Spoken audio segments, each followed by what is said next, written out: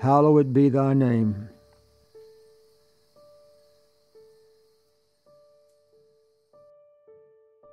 When I was a kid, my family took a trip to Gettysburg National Park. It's the site of one of the most decisive battles in the Civil War, and even as a kid, I was fascinated by the history. We were standing on the very ground where men had given their lives for the cause of freedom and for our nation. It was what took place on that ground that literally changed all of American history. Most people who visit have that same sense of meaning and respect. In fact, it wasn't long after the battle that President Lincoln stood near the same spot and delivered the Gettysburg Address. He told the crowd, "We cannot hallow this ground. The brave men living and dead who struggled here have hallowed it far above our power to add or detract." That word hallowed is not one we use very often. It's reserved for that sacred feeling that Lincoln was trying to capture. To hallow something is to recognize its uniqueness, its sacredness, its meaning. That place is unlike others. It's holy ground, hallowed. Our memorized versions of the Lord's Prayer use just that word in the first request. Hallowed be your name. You can call a battlefield hallowed, but what does it mean to hallow the name of God? And what does this first part of the prayer mean to pray it? In the original language, it comes through more clearly. It's a request, not a formal way of addressing God, but a prayer offered in request. Father, let your name be hallowed. When we think about praying, we usually think about our requests.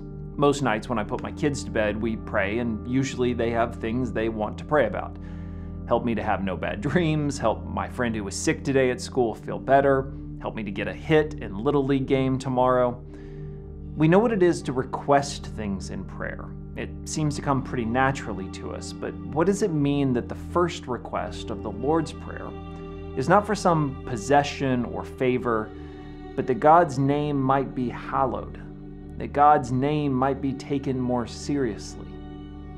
Before this prayer can get to its requests for forgiveness or bread or even to God's will to be done, it begins with a request that God might be taken more seriously in our lives, that His name might be more sacred and holy to us. You see, the problem is it's easy to say you believe in God and even easy to pray to God and at the same time not take Him all that seriously. Prayer can too easily become a kind of insurance policy. I better pray just to hedge my bet, and who knows, maybe it'll work. No, the Lord's Prayer won't let us pray like that, won't let us go down that path. From the beginning, our position is not manipulation or formality. In whatever comes next, we must first begin with the sacredness and the holiness of God. We are in on something far, far greater than our own needs or even perspective.